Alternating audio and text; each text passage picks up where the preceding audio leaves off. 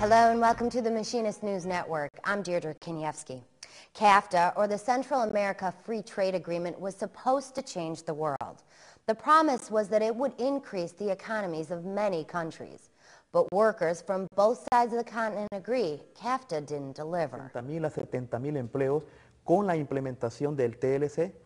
So, what they told us about the implementation of CAFTA is that we would get something like 60 or 70,000 new jobs immediately. Todavía estamos esperando esos 60,000 empleos. We're still waiting for those jobs. Ricardo Calderon is a union leader from El Salvador.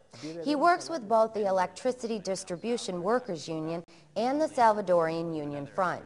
He's seen firsthand the destruction CAFTA and similar trade agreements have brought to his country.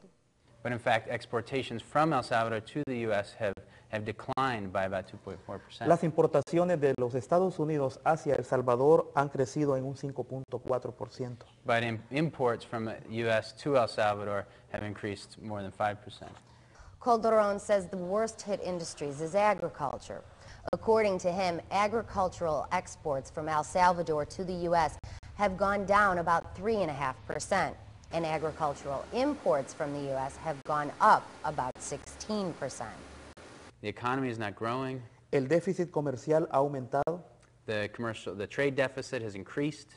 Los sectores agropecuarios siguen siendo impactados negativamente. The agricultural sector, farmers continue to be negatively affected. Y los niveles de desempleo, de informalidad en el trabajo, pues siguen aumentando a pasos alarmantes. And the levels of unemployment continue growing and very alarming.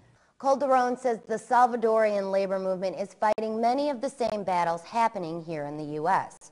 In his country, the government is preventing workers from organizing and trying to criminalize the labor movement. But Calderon believes the upcoming elections could bring great change to El Salvador. For more Machinist News, you can log on to goim.org. Thanks for watching.